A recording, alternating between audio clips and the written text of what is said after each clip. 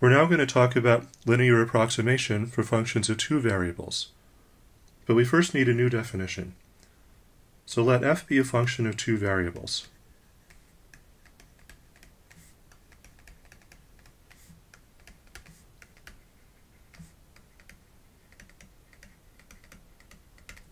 Definition.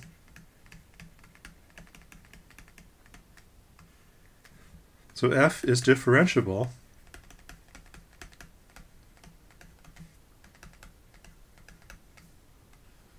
at the point x0, y0 if what? So first of all, the partial derivatives at this point are defined.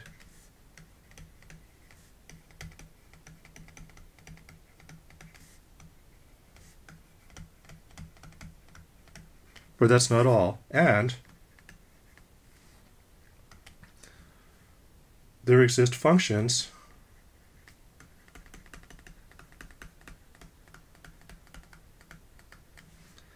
epsilon 1 and epsilon 2 such that we have the following equation.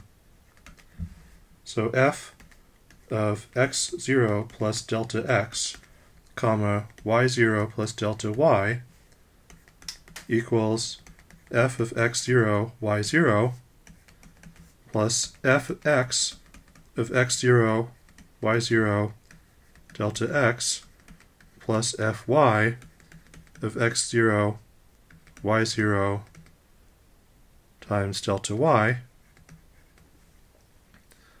and then there's more, plus epsilon 1 of delta x delta y times delta x plus epsilon 2 of delta x times delta y times delta y. So that's the equation. And then we're not done with the definition, where the limit as delta x and delta y go to 0, 0 of epsilon 1 of delta x delta y, and also the limit as delta x and delta y go to 0, 0 of epsilon 2 of delta x delta y equals 0. Okay, that's the end of the definition. This is slightly more complicated than the standard definition, but it will be convenient to write it this way, as we'll see. Okay, so this is a complicated equation. What is going on here? So observe.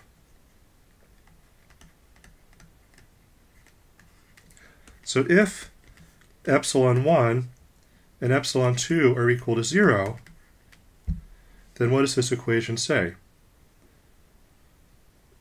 This equation says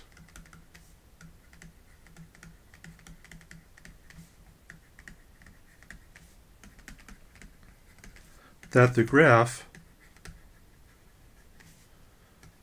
z equals f of xy is the same as the tangent plane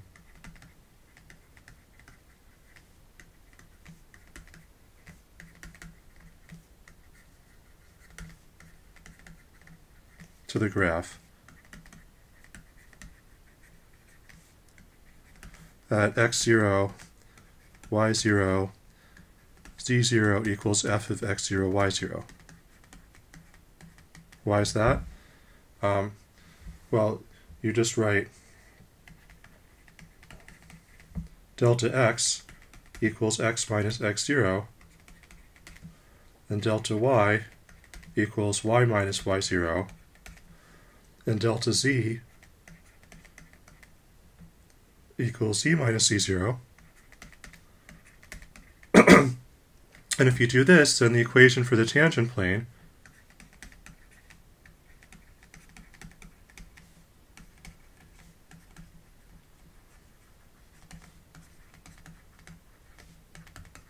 is delta z equals fx of x0, y0 times delta x plus fy of x0, y0 times delta y. It's a slight shorthand for the equation for the tangent plane that we wrote before.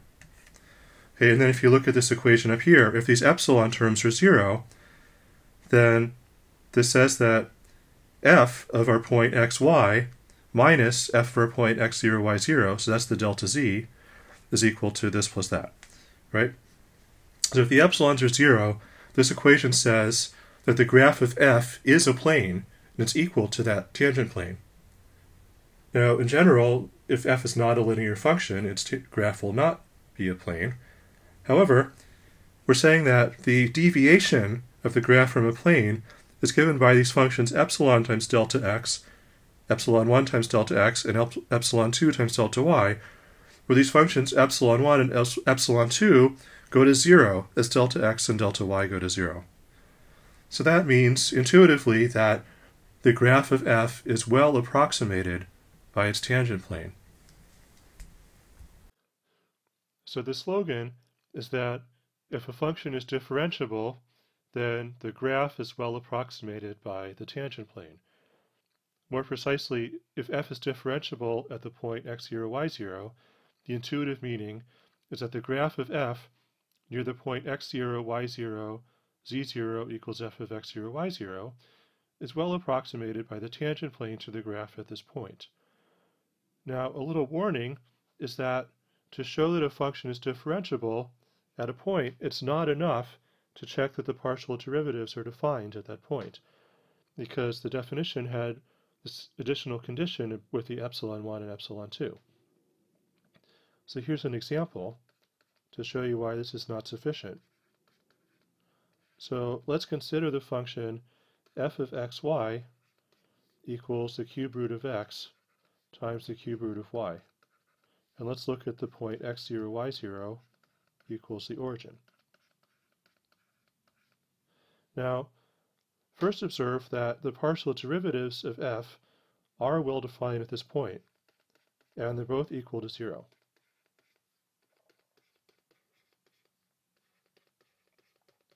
Why is that?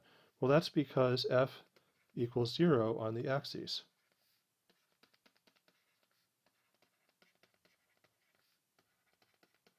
Okay, so if you just calculate the partial derivatives using the usual formulas, you'll get that fx equals 1/3 x to the minus 2/3 y to the 1/3.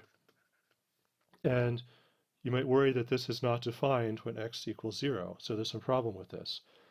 But if you go back to the original definition of the partial derivative, if you're calculating fx, then what you're doing is holding y fixed equal to 0, and varying x and calculating the derivative. And by the definition of f, if y equals 0, then f equals 0. So when you vary x along the x-axis, the function always 0, so the partial derivative is 0. And likewise, fy is 0, because when I said x equal to 0, f is equal to 0. Okay, so the partial derivatives are perfectly well defined, but f is not differentiable at this point.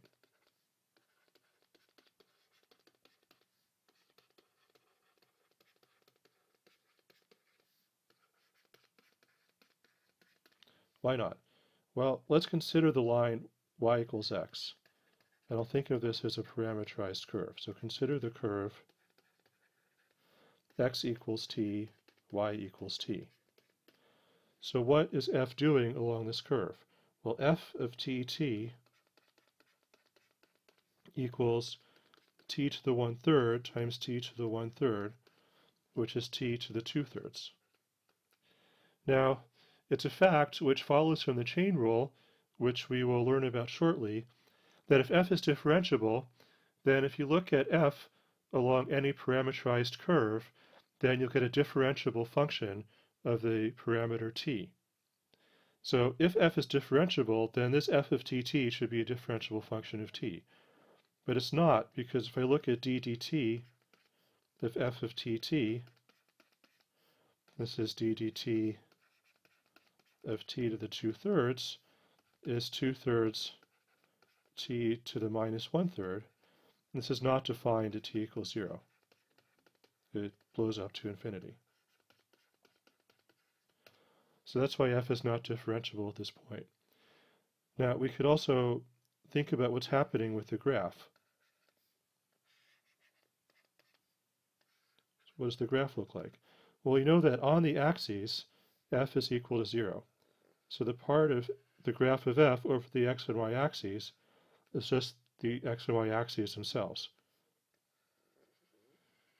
However, along the line y equals x, f is looking something like this. Oops, yeah, so there we go. Along the line y equals, is that the line y equals x or y equals minus x? Well, it depends on how you look at the picture. Anyway, it's sort of near the origin, the graph is a mess. It's not well approximated by any plane. So that's the geometric reason why f is not differentiable at this point.